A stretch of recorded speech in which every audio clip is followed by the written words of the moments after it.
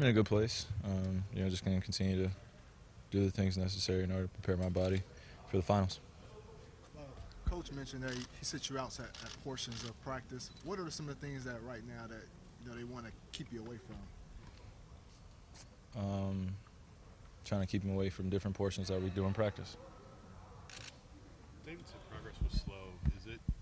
Is it been what you thought it would be in terms of recovery? Or you were ahead of schedule, behind schedule? What you thought?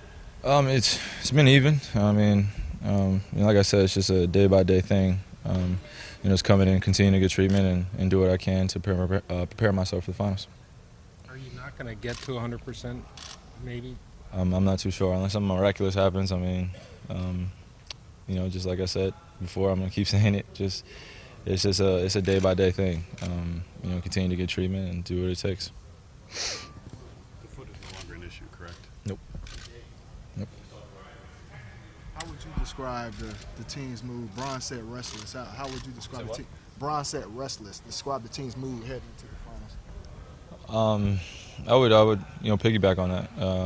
You're just dreaming about being in that moment. This is what it really all comes down to. Two teams left, best teams, playing, and to think about a year ago, you would be in a different place, somewhere on a beach somewhere, or on vacation, and you're still in the gym, working on your craft. So, this is what it's all about. It's an exciting moment, an exciting time for professional basketball, and to be a part of it is no feeling, no feeling that I can really describe or compare it to. Well, I guess the more days off, I guess that would help you as far as getting healthy. But would you rather get out there sooner than later on the court? That is. Yeah. But these days are very, very important for me. Especially going to the finals. I want to feel as close to my old self as I could. So they're very important. But from the flip side as well, preparing for a great team like that. You need as many days as you can, and then we go out there and compete. On June 4th.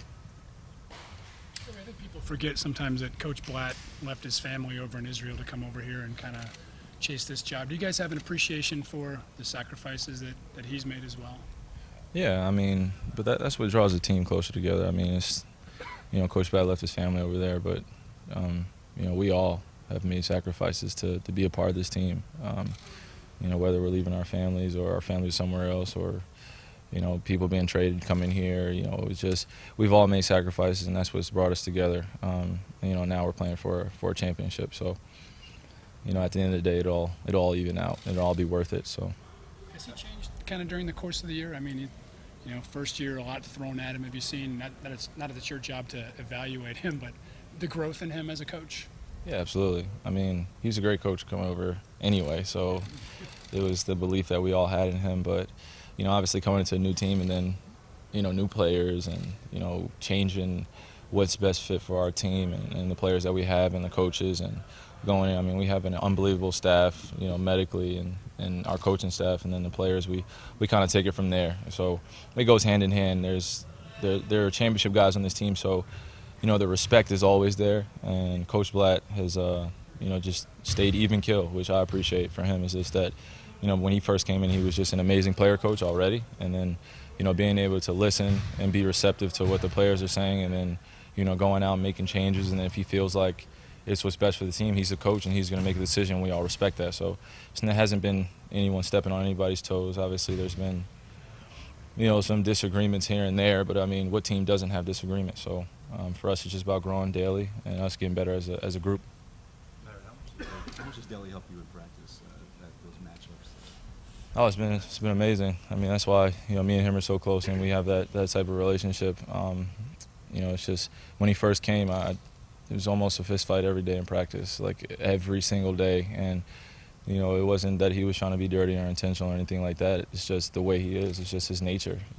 It's that Australian blood that he has in him that's just running in deep, and it's just deep rooted. And they just are nonstop. They're gonna keep coming at you, and whatever they have, they're gonna throw at you. So it's just truly appreciated that you can have a competitor like that, and then on the flip side, when you're going out and playing with him, you know exactly what you're gonna get. So I love him. When did the relationship change from fist fights every day to actually just being like boys? This year coming in, obviously we went through a lot together last year, and every day in practice we're intense practice with Coach Brown, and coming in this year, us starting preseason and him playing for the World Cup as well. We came in both in unbelievable shape, and then every day in practice just pushing each other, and then we had other point guards come in, and now he's our backup PG, and he does an unbelievable job competing and staying ready all the time. So can you?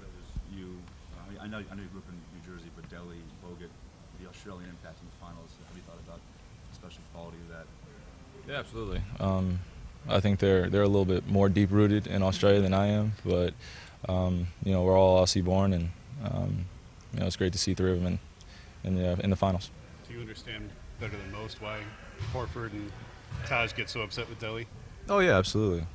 I mean, I for one, what they said, they don't know if he's being dirty. I mean, that right there just goes out the window. I mean, I've played against him every single day, and sorry guys, I played against him every single day, and there's never been once where I felt like he was over the top.